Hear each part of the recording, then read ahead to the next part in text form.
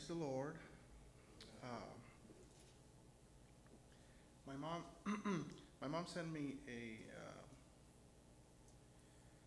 something that someone posted on Facebook that she shared with me, and I thought I would share with you because it is a testimony of one, how faithful God is, and two,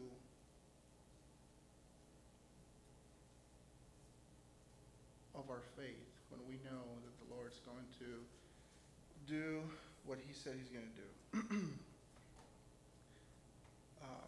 So I'm going to kind of translate on the fly, so bear with me. But it says, 2 years ago today, our lives were changed. We received the news that no parent wants to hear. Your son has a tumor. He has cancer, terminal stage.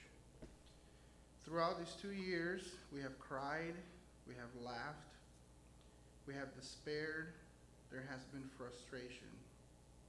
There have been moments that we have not understood. Our hearts have been broken several times. We have spoken about birthdays, and we've even planned a funeral twice. We have asked, what do you want to be when you grow up? And with a hole in our heart, we have celebrated every progress from his physical therapies. We have stayed silent when his pain cannot be comforted with a hug. But even though that's happening, we can say that we are better human beings, better parents, better husband and wife, better friends, and we have become closer to God than in any other circumstance. Today, those that are our true friends, you know who you are. In these 2 years, we have known compassion and how much a city can give to those who need. We have continued to walk knowing that even at this very moment, the Lord has kept us. Kevin, that's the kid's name, has contradicted every diagnosis time after time. Today he sings, he smiles, he takes my hand and we dance. He likes to go shopping and to listen to his dad play the guitar and sing.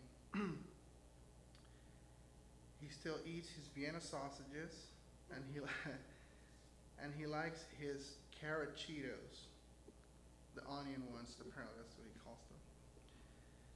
God continues to be faithful. We continue to believe in him, even though we don't see the road.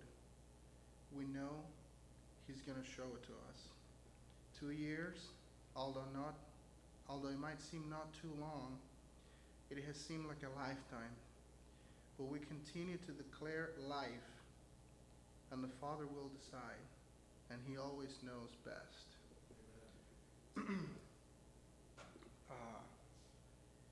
I think this kid is now 6, and they've been going through this for 2 years, like I mentioned. And I actually know both of them because I went to school with them. And to me this is very encouraging because we're all going through a trial. My trial is not like this one. To me this is actually harder. But I do know this: the Lord made us a promise, and in his word he says, I cannot lie. So whatever it is that we're seeing, it doesn't matter, because we know that our eyes are trying to be blinded by things that we know that are not truth. So, and then yesterday, my wife and I are having this we don't see eye to eye on something right now, and it's making her mad the decision that I made on what we're gonna do, and she keeps trying to get me to change my mind.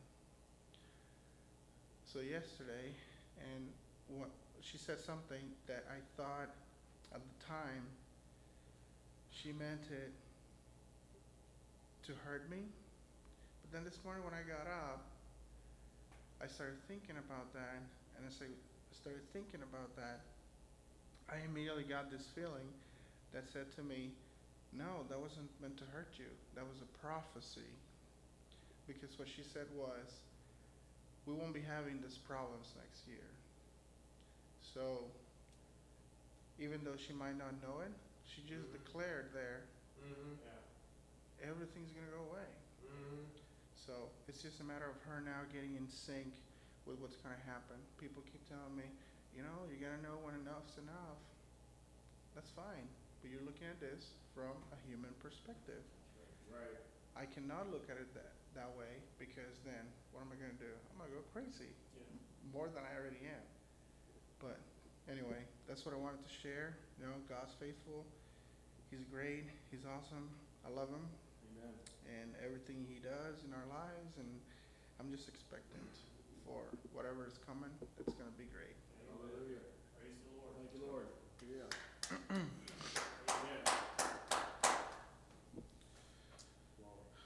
Yes. I think you weren't here when we were standing here discussing the situation, what's going on. That so speaks to what we were just discussing earlier about, you know, what we see here Mhm. and what God's plan is. You know, we're looking through our human eyes and seeing all the negativity in the situation, but God's in control of it. It's his church. Amen. Amen. Amen. To me, it's like a bubble. That's right now. It's growing and growing, and once that bubble bursts, this place is gonna be packed, and people are gonna line up around the block, and it's gonna be good. Praise God. It already is. Amen. It's good. It's just forms. Yeah. Amen. All right. Got anything to share, Mike? Yeah, I know ever since we went to the 24-hour burn situation, the enemy's just doing everything he can to discourage. Yeah. Bringing forth sickness, Tammy and Cindy, both with back problems, and Suzanne having to work, and Peter, he's in California still, and just a lot of things going on, but they're all distractions. And I pray that distractions be bound up, be tied up, and for hunger to fall upon these people. Not so much the ones that are homesick, but I mean all the ones that the Lord is calling here to create a famine within them. A famine that it's a lack of a good word, other than that's the only word I can think of right now. Create a famine in them to hear what is being spoken, what is being proclaimed here, what is being released here. When other people are actually visiting from time to time and just in the awe of things, and then we don't see them again, it's like they ran by the banqueting table, they grabbed something off the table and kept running, but did they just taste, or did they just scarf it down and not actually taste what was going on? So the famine is there, but I just pray for the manifestation or the revelation of what's going on. It just seems like the eyes are closed and ears are here to what really is going on. So. Amen. All right. Yes, Sam. Sorry. Like y'all to remember, my brother has open heart surgery on Monday. It's gonna come out good. Man, I'm so excited. All these things that are happening. It's so good. I'm so glad that I made the decision that I made 2 years ago. Amen. Yeah, so good.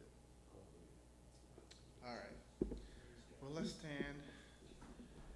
Oh, Father, we thank you for bringing us together Yes, Lord. in your name, Lord. We thank you for your promises. We thank you, Father, for your goodness, for all of the blessings. We thank you for your grace. Father, we thank you for shining your light through us so that we go out into this world and we touch other people and we show them who you are, and they come and see and know who we see, which is you, Father, a good God, a giving God, a loving God, Father, that you never abandon us. You provide for our every need. You comfort us when we are being oppressed, Father. You have set us free. We thank you, Father, for the plan that you have for this church, for the plan that you have for every person in this church, Lord. Each one of us plays an important part on this that you are revealing. You are uniting the regions of the state, of the city, and you're going to continue to unite until the entire world, the entire nation, as it says, one nation under God, Lord. We're all going to be united. We're all going to be worshiping you and praising you, Lord, and more blessings are going to be poured, Father. We thank you, Lord. Right now, lift those that are in need, whether it's for healing, for manifestation, provision, Father, restoration on a broken relationship, anything, Lord. Right now, give them that revelation. Show them who you are, Lord. Reveal to them, Holy Spirit, what the Lord wants them to understand and see. Thank you, Father. Thank you for saving. We are your children, Lord. We are your children. And we declare that Jesus is Lord, Father. We continue to declare who he is. We thank you for our salvation. Thank you, Lord. Thank you, Lord, because every good and perfect gift comes from above, and all we have to do, Father, is to speak your word and believe in you. There's no works in your blessings. Thank you, Lord. Thank you, Father.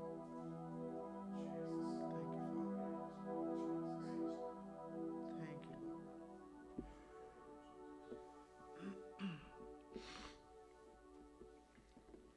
Do you have any announcements? Yeah. Yeah, buddy. Yeah. February 13th, Friday the 13th. A week from Friday. Yes. Eastern Gate House of Prayer. And we will go where we are led. Amen. Hallelujah. All right, let's pick the word. Will you not revive us again, that your people may rejoice in you? Hallelujah. I am a believer, and these signs do follow me. In the name of Jesus, I cast out demons. I speak in new tongues. I lay hands on the sick, and they do recover. Hallelujah. Christ has redeemed me from the curse of the law. Therefore, I forbid any sickness or disease to come upon this body. Every disease, germ, and every virus that touches this body dies instantly in the name of Jesus. Every organ and every tissue of this body functions to the perfection to which God created it to function. And I forbid any malfunction in this body in the name of Jesus. Hallelujah. Thank you, Lord. I receive the spirit of wisdom and revelation and the knowledge of Him, the eyes of my understanding being enlightened. And I am not conformed to this world, but am transformed by the renewing of my mind. My mind is renewed by the word of God. Hallelujah. The Lord rebukes the devourer for my sake, and no weapon that is formed against my finances will prosper. All obstacles and hindrances to my financial prosperity are now dissolved. The Lord has pleasure in the prosperity of His servant, and Abraham's blessings are mine. Hallelujah. Thank you, Lord. Do we take it off?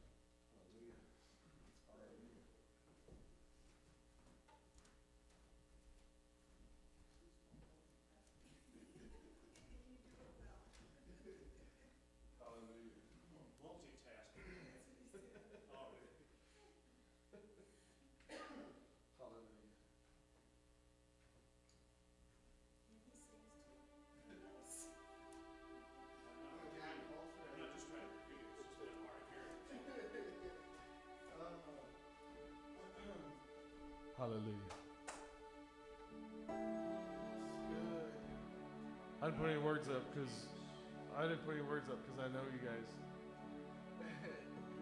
You don't even look at that anyway. You're looking that way, so hallelujah. Maybe on some Sunday morning I'll accidentally put the songs in.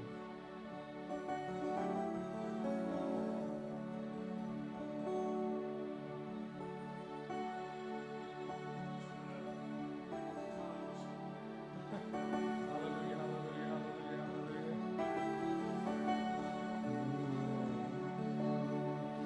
God, you are my God. God, you are my God. Earnestly I seek your face. How I thirst for you. How I thirst for you. Every day I thirst for you. And I will lift you high.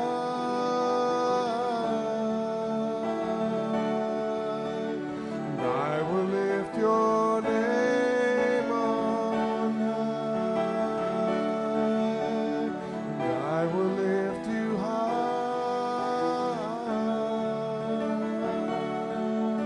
And I will lift your name on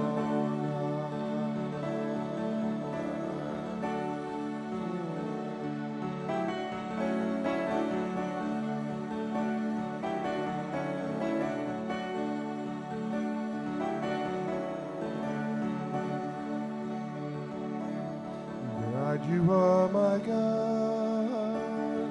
God, you are my God. Earnestly I seek your face. How I thirst for you. How I thirst for you. Every day I thirst for you. And I will lift you high. And I will lift your name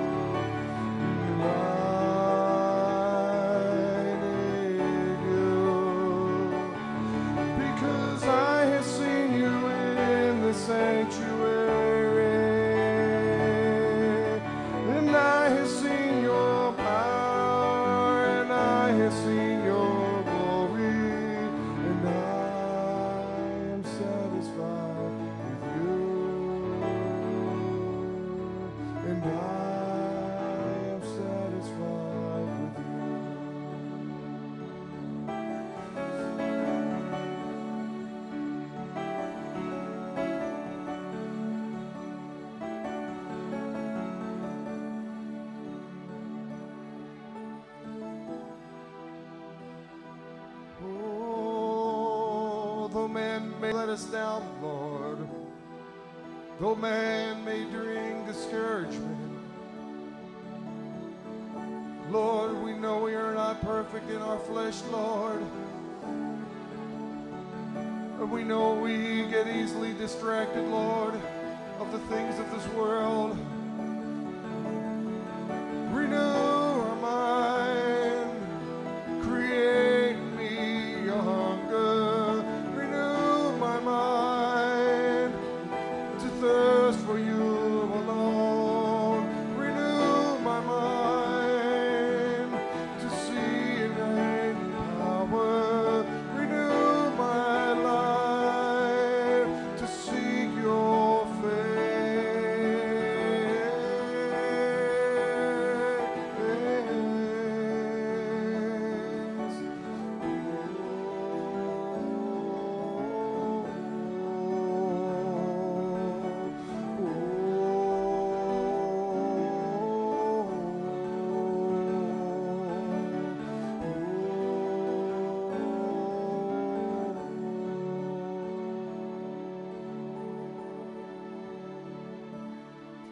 Let your presence fill this place. Let your presence, Lord, fill this place. Let your presence, Lord, fill this place. Let your presence, Lord, fill this place. Let us see your face, Lord. Let us see your face, Lord. Let us see your face, Lord. Let us see your face, Lord. We want more and more and more and more, Lord. We need more and more and more of you, oh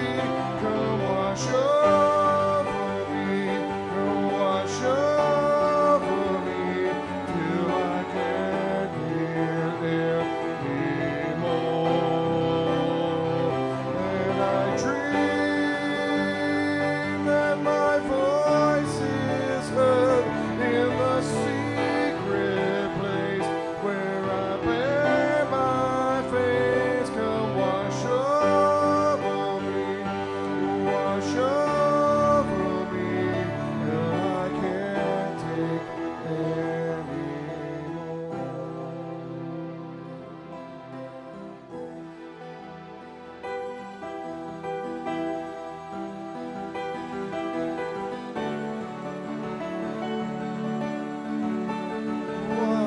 over me.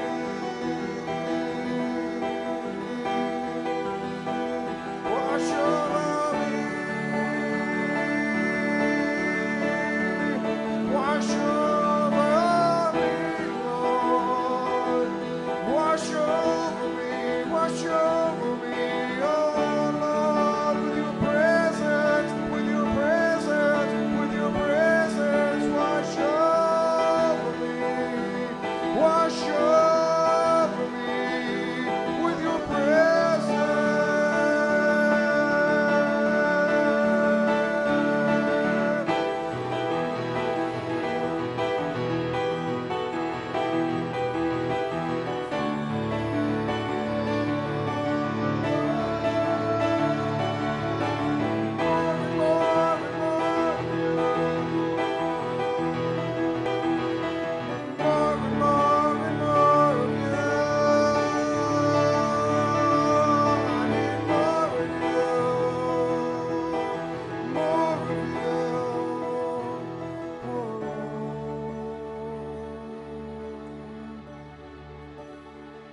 Go wash over me, wash over me, till I can't take any more.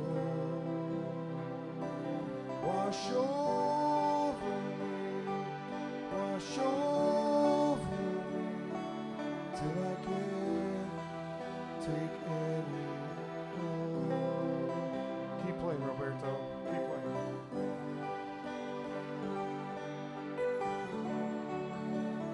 We worship you, Lord. We worship you. We worship you, Lord. From the top of the rooftop, Lord, we shout the glory of your goodness, Lord, your mercy and your grace. There is no one like you, oh Lord. No one like you, oh Lord. You know my coming out and my going in. You know my coming out and my going in. There's no one like you, Lord. No one like you, Lord. You're my healer, my deliverer, my strength and my shield. You are the Alpha and Omega, Lord, the beginning and the end. You're the author and the finisher of my faith. You bring things to light that are in the dark. You make things come alive that man think is dead. So breathe on us, Lord. Bring new life to the dying bones. Arise, O church, arise, O bride. Hear the word of the Lord, hear the word of the Lord. Hear him calling. Arise, O bride, arise, O bride. For the bridegroom, he is calling you. Arise, come wash over me, wash over me, till I can't take it anymore. Come wash over me, wash over me, till I can't take it anymore. Come wash over me, wash over me, till I can't take anymore. More of you and less of me, more of you and less of me, more of you and less of me, Lord Jesus. Praise God. Praise God. More of you and less of me. Thank you, Jesus. Lord, we love you tonight. We love your presence, Lord. Hallelujah, Jesus. In your presence is fullness of joy. At your right hand, favor forevermore. Thank you, Lord. Thank you, Jesus. We bless your name this evening, Lord. We magnify you and exalt you, Lord. We acknowledge you, Lord, above everything, before everything. Hallelujah, through everything. You are a great and a mighty God. There's none like you, Lord. You alone are God. Yes, Lord. And your word is final in every situation, in every circumstance, over every power in the earth, Yes. beneath the earth, Yes. and above the earth. Hallelujah. You alone are God. Yes. We bless you, Jesus. Hallelujah, Lord. Bless us for the rest of this service, Lord. Speak to our hearts. Help us to hear what the Spirit is saying, Lord. Yes. We might be changed. Yes, Lord. We might see the victory that we already have. Yes. In Jesus' mighty name. Praise the Lord. Amen. God bless you all tonight. You may be seated. Thank you, Lord. And thank you, worship team. Barely. You did good. You did good. Hallelujah. I mean, just seeing a team, it takes at least two to be a team, I think. So you made it. You did it. Praise God. Hallelujah. I'm gonna be brief tonight too, so you can get home before the freeze. This is like anybody seen Frozen? Or do you have any kids under 16? Praise the Lord. There you go. Well, you know what I'm talking about then. That's kind of the way it's been here the last week or so, but hallelujah. It's going to get better. Praise the Lord. By the weekend, it should be in another thaw. It's back up in the 30s and 40s on Saturday, I think they said, and upper 30s on Sunday, so doesn't get a whole lot better than that in Iowa in February, so thank the Lord for those blessings. Praise the Lord. Well, let's get right to it tonight. Amen. If you will, Roberto, let's start with Colossians chapter 3 and verse 3. And did I turn my mic on? Yeah. Yes. Praise the Lord.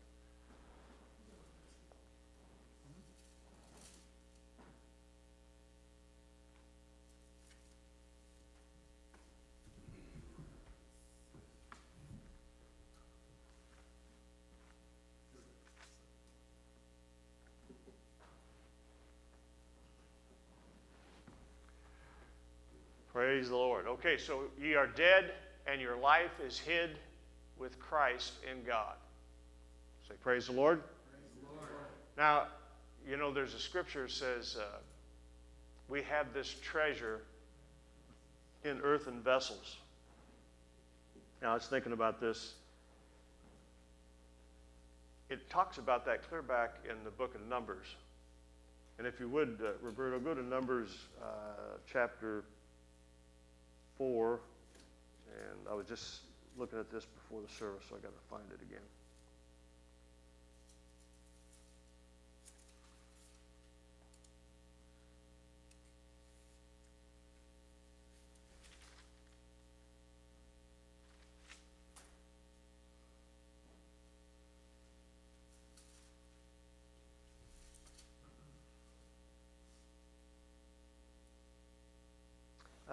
Verse 5 will be enough, I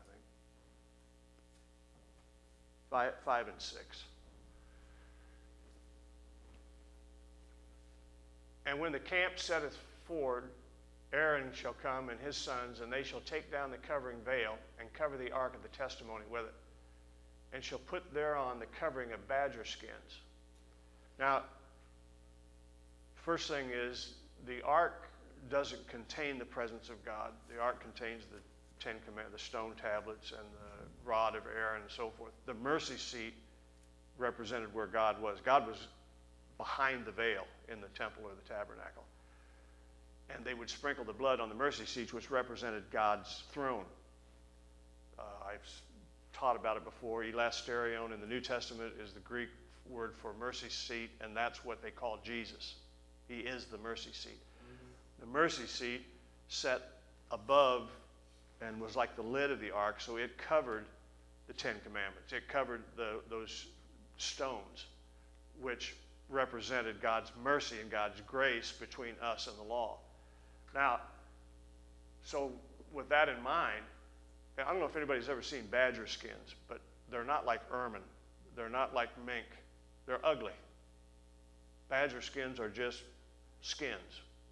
They're not that attractive. But it represents us. That God takes his presence and covers it with our earthen vessels, with badger skins, with just the common.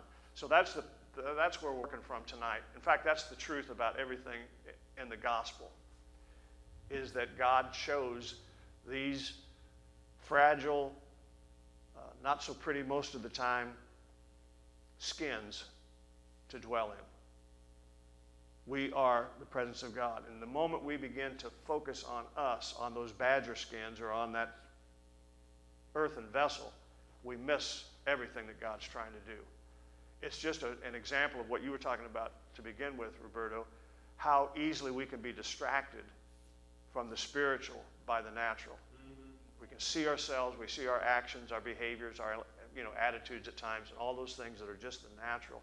And it takes us away from who we are in Christ and what power and authority we have and what victory we have when we focus on him. So in Colossians 3:3, if you'll go back there real quick, for ye are dead, and your life is hid with Christ in God. So, Paul isn't saying that we're going to be like Jesus. What he's saying is, you are like Jesus. Come on. Praise the Lord. Come on. So being in Christ is the perpetual source of our becoming like Christ. I'm going to say it again. Being in Christ is the perpetual source of our becoming like Christ, not vice versa. We don't become more and more like Christ and then we're in Christ. We're in Christ, and that's what creates a perpetual source for us to be like Christ. Amen. Just like the ark in the badger skins, just like the Spirit of God, the presence of God in earthen vessels. Amen. Let's look at Colossians chapter 1, and we're going to read a lengthy portion here because I am going to be brief tonight, but let's read Colossians chapter 1, 19 through 29. So we got like 11 verses here. For it pleased the Father that in him, and I want you to pay particular attention to this entire section of Scripture here. For it pleased the Father that in him should all fullness dwell, and having made peace through the blood of his cross, by him to reconcile all things unto himself, by him, I say, whether they be things in the earth or things in heaven. And you, that were sometime alienated and enemies in your mind by wicked works, yet now hath he reconciled in the body of his flesh through death, to present you holy and unblameable and unreprovable in his sight. If ye continue in the faith, grounded and settled, and be not moved away from the hope of the gospel. This is the grace of God. Yes. Amen. That's the faith that was once delivered. Praise the Lord. And remember, he tells us if you go back to the law, he told the Galatians, then you've fallen from grace. You've left the gospel. You've left the faith. There's only one faith. Yes. Praise the Lord. One faith, one Lord, one baptism. Okay, so if you continue in the faith, grounded and settled, and be not moved away from the hope of the gospel, which ye have heard, and which was preached to every creature which is under heaven, whereof I, Paul, am made a minister, who now rejoice in my sufferings for you, and fill up that which is behind of the afflictions of Christ in my flesh, for his body's sake, which is the church. Whereof I am made a minister according to the dispensation of God, which is given to me for you to fulfill the word of God. This is the dispensation of grace, has been since the resurrection of Christ. even the mystery which hath been hid from ages and from generations, but now is made manifest to the saints, to his saints, to whom God would make known what is the riches of the glory of this mystery among the Gentiles, which is Christ in you, the hope of glory, whom we preach, warning every man and teaching every man in all wisdom, that we may present every man perfect in Christ Jesus. Whereunto I also labor, striving according to his working, which worketh in me mightily. Praise the Lord. So here's what he's saying. You've already been qualified. You've already been delivered. You've already been transferred. You've already been redeemed. You've already been forgiven. You've already been made perfect. Praise the Lord. So every day, what God wants you to experience practically can only happen as you come to a deeper understanding of who and what you are positionally. Praise the Lord. Amen. It isn't this. It isn't what's going on. It's the position that I hold, which is in Christ. Amen. That makes me more than a conqueror. That means I can do all things through Christ who strengthens me, like Paul says. This his working, which worketh in me mightily. Yeah. It's a position. Paul says, I'm doing it, but it's not me. You know, I'm dead, yet I'm alive. But it's not my life. It's the life of Christ living through me. Amen. So religion tells us, here's how you mature. Here's how you grow. It means in religious terms, you've got to go out and you've got to obtain these qualities, amen, and attitudes that you lack. You got to work, work, work. You got to get out there and be better this and more of that and less of this. And you got to work and obtain more joy and more patience and more faithfulness and so on and so forth. Amen. That's what religion teaches you. Even though you get saved by grace, then it tells you this is what you got to do now from now on. And it's a process. It's going to go on all your life. Amen. Let's look again at Colossians chapter 1, verses 27 through 29. To whom God would make known what is the riches of the glory of this mystery among the Gentiles, which is Christ in you, the hope of glory, whom we preach, warning every man and teaching every man in all wisdom, that we may present every man perfect in Christ Jesus. The only way you can be presented perfect is in Christ, regardless of what else you're doing. If there was some other way, then the Pharisees would have been the ideal. They would have been the benchmark, you know, for everybody else to try to achieve. And Jesus said their righteousness was filthy rags. Whereunto I also labor, striving. How's he striving? According to his working, according to Christ's work, which worketh in me mightily. And Paul's not trying to be a better Paul. He's just operating based on what Christ has already declared him to be. Because Paul later on will even say, I'm the chiefest of all sinners. That's at the end of his ministry. Not the beginning, not like, hey, eventually I'm not going to be this chiefest of sinners anymore. At the end he says, I'm the chiefest of sinners, and yet I am perfect in Christ. I've finished the race. Amen? So what the Bible teaches is that we mature as we come to a greater realization of what we already have in Christ. That's what the Bible teaches. That may not be what religion teaches, but that's what the Bible's teaching. The Bible's telling us that we mature, we grow, amen, as we come to a greater understanding of what we already have in Christ. Right. Amen. It's that simple. The fact is, the gospel transforms us precisely because it's not a message about our internal transformation, but it's about Christ's external substitution. Amen? We still are making it about something that we do, even if we say we're doing it from the inside. We're not. It was already done. It comes from the inside out, but it was already accomplished by an external substitution of Christ on the cross for me. Amen. Praise the Lord. What we need righteousness, peace, joy, all this in the Holy Ghost. We need all that. But what we need most of all is a substitute. Because we can't get any of that stuff ourselves. Right. If we could, we'd do it. Right. I mean, wouldn't you? If you could just go out and grab joy someplace, you'd do it. You'd get it. If you could have more patience, praise the Lord, you'd get it. You'd have it, right? If you could be more loving and all, we would just be that. Yep. Praise the Lord. What we need is a substitute. We need somebody who has done for us and secured for us what we could never do for ourselves. Right. That's Jesus. Praise the Lord.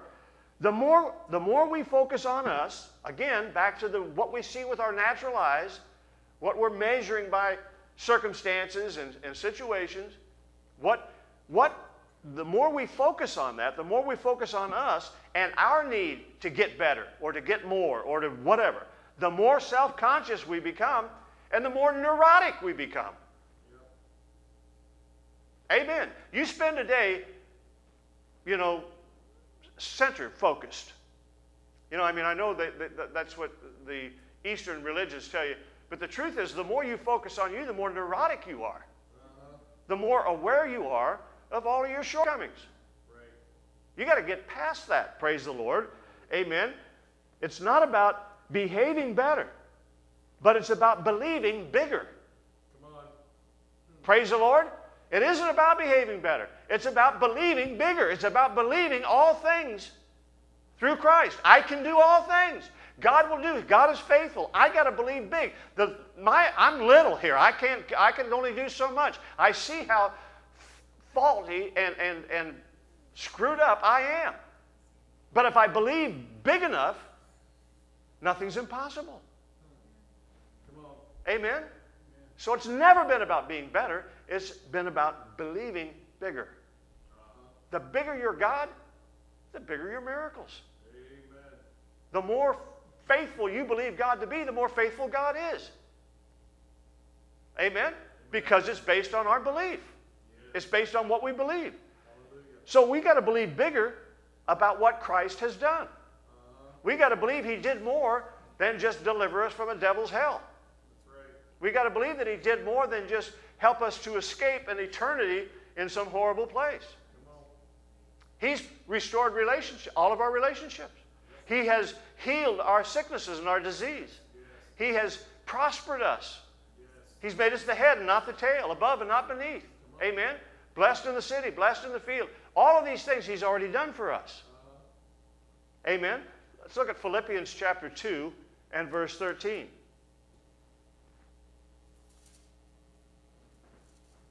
So, it's amazing how once you begin to see grace and see your position in Christ, everything in the Scriptures changes. It all comes into context. Now Scriptures that used to seem contradictory, all of a sudden they make sense in a way they never made sense before. For it is God which worketh in you both to will and to do of His good pleasure. Look at that. It's God who works in you both to will what He wants you to do and to do what He wills you to do. Yes. So not only is it God's will that you do this, but He's in you to make you do it, so that you do it. Do-da all day long. Amen. And to do of His good pleasure. Amen. So God works His work in you. Now listen to this, which is the work already accomplished by Christ. Yes. Amen. You see, you shrink. John had to say, I must decrease that He may. You don't have to say that, because if you're born again, you already have shrunk to nothing as far as God's concerned. Your natural man doesn't have to decrease. It's already insignificant. It's dead. Come on. And hid in Christ. So, amen. God does His work in you, but the work that He does in you is the work that's already accomplished by Christ.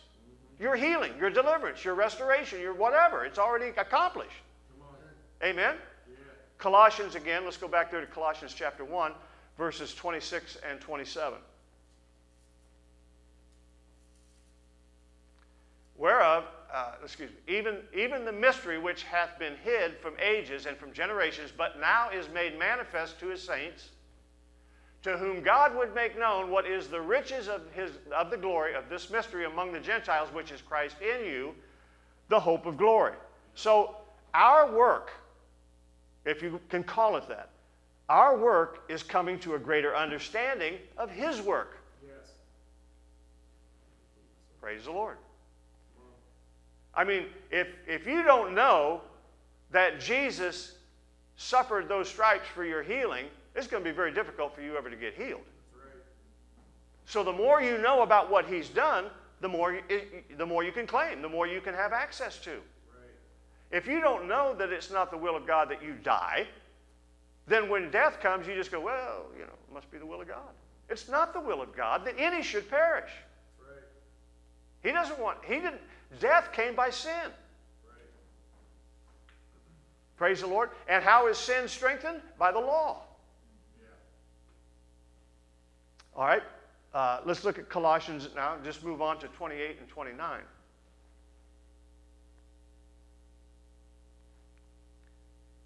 Whom we preach, warning every man and teaching every man in all wisdom, that we may present every man perfect in Christ Jesus. Whereunto I also labor, striving according to his working, which worketh in me mightily. So what Paul is saying is that growth or maturity always happens in grace. It never happens under the law. It never happens under works. It never happens under your effort. It happens by grace. So the more we're focusing on doing and being, the less maturity takes place. Right. Because we're still focused on the badger skins instead of that ark and mercy seat that is wrapped in it. Yep. And we're focusing on the earthen vessel and not the treasure that's in the vessel. Right. Praise the Lord. All right, Galatians chapter 5 and verse 1.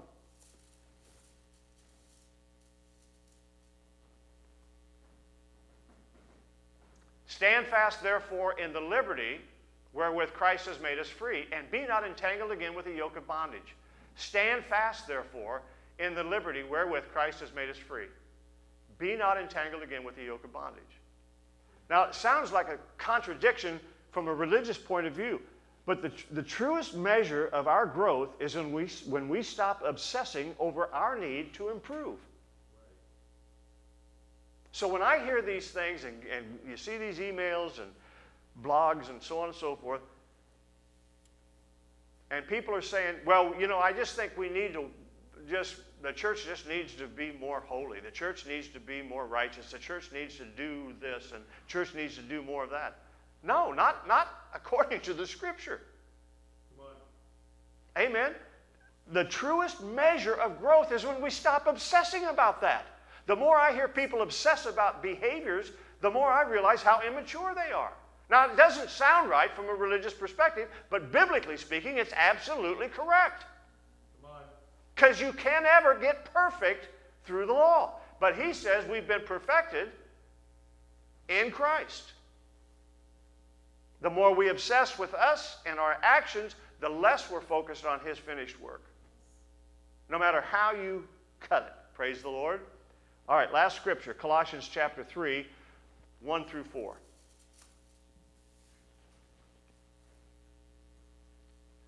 If ye then be risen with Christ, seek those things which are above, where Christ sitteth on the right hand of God. What are those things which are above?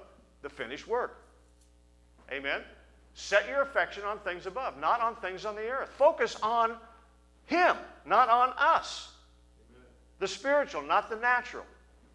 For ye are dead. So when you read it all, then you get the context that he's talking about here.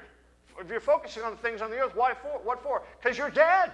Yep. Why would you focus on the things on the earth? They're dead. Come on. And your life is hid with God, or with Christ in God. Praise the Lord. When Christ, who is our life, shall appear, then shall ye also appear with him in glory. Hallelujah. Praise the Lord. So, just to wrap it up, you focus on Christ, you focus on his grace and his finished work in you. Not what's happening out of you, not what's happening around you.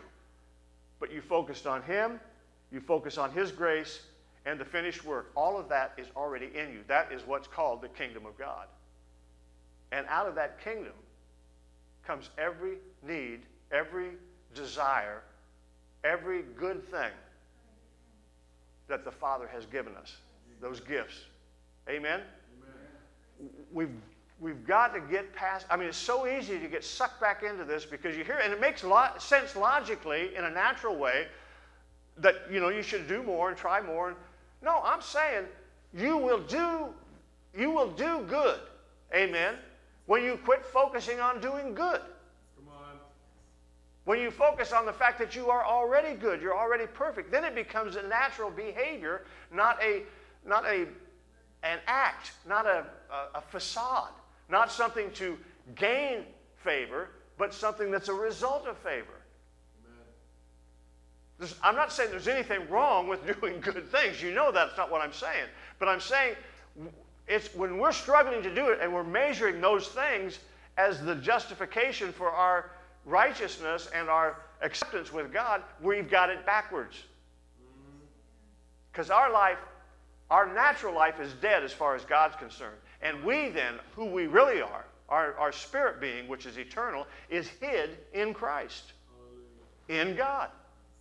That's what Jesus' great prayer, that we would all become one. As I am in you, they will be in me. And we will all be one. Praise the Lord. Can you say, thank you, Jesus?